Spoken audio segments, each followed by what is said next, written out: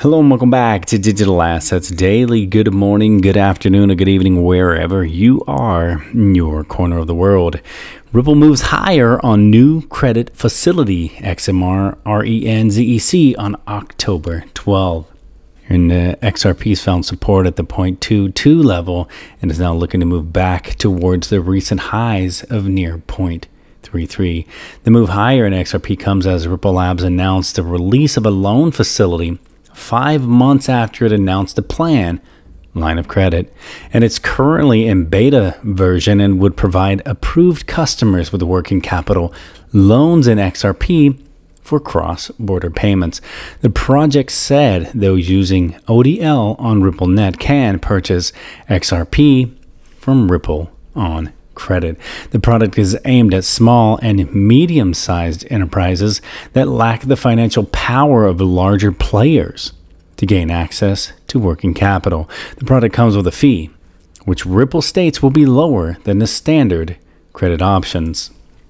And in the next article, we have a Ripple CEO, lack of regulatory framework is putting U.S. companies at a disadvantage. And it was only last week when Ripple's co-founder Chris Larson said that Ripple may consider relocating to other countries, citing the lack of regulatory clarity in the U.S., following which Ripple's CEO Brad Garlinghouse shared his opinions today regarding the need for regulatory clarity. And in a Twitter thread, Garlinghouse emphasized again a possibility that Ripple could move out of the U.S. given its lack of a regulatory framework. The lack of a single national regulatory framework is putting U.S. innovations and U.S. companies at a significant disadvantage.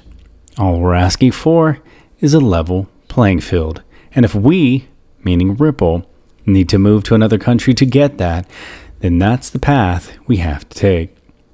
So on the next article, similar to the previous, Brad Garlinghouse is breaking his silence, and he's finally offering that more clarity regarding his company's plan to relocate its headquarters to another country in an October 12th Twitter thread.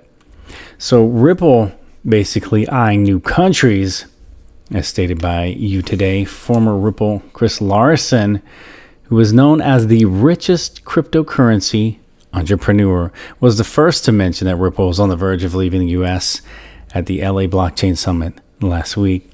And while it's not clear which country will become Ripple's new home, the UK, Switzerland, Japan, and Singapore have been floated as possible destinations. So Ripple's gone to great lengths in order to stay cozy with U.S. lawmakers and regulators over the past few years, and they are one of the few who have done that from day one. On the next article, we have XRP valued at $100 ? Possible, say survey participants. And I would say that $100 is a good start because we're going much higher than that. And as people begin to see the way the plan unfolds, I think even those who are bullish are going to be surprised at how this unfolds. All right, guys, I want to leave you with a final thought. Great attitude is like a perfect cup of coffee. Don't start your day without it.